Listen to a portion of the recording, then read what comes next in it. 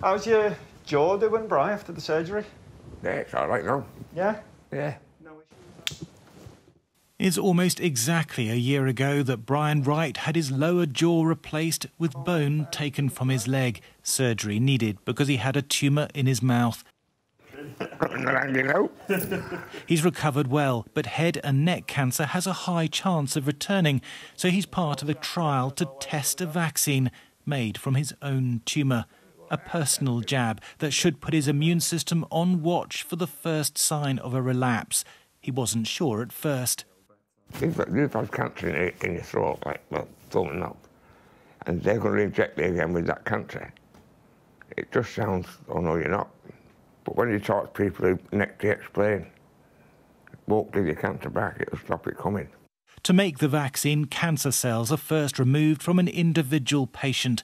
DNA mutations unique to the tumour are identified and then cut and pasted into a harmless virus.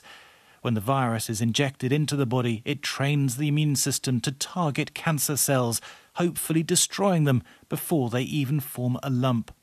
If we can train the immune system to pick those cancer cells that would otherwise lead to a relapse at a time when we can't even see them, then the chances of long-term survival for our patients is much higher.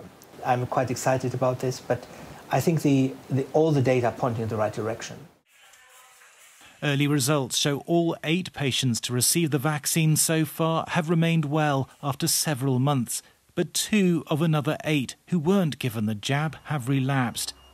The vaccine they're using here is experimental, but the technology that lies behind it proved itself during the pandemic. AstraZeneca's Covid jab was made in a very similar way. And what about the mRNA technique that lay behind the Moderna and Pfizer vaccines?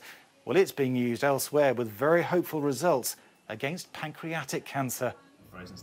Scientists in Oxford developed the AstraZeneca jab and are now working on a vaccine to treat prostate cancer.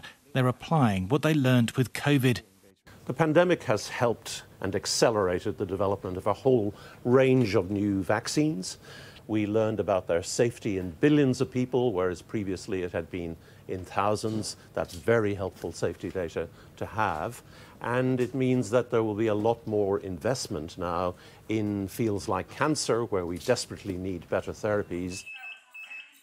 Brian has a dose of his vaccine every 3 weeks, but he feels so good that right now he's off for a pint. Thomas Moore, Sky News in Liverpool.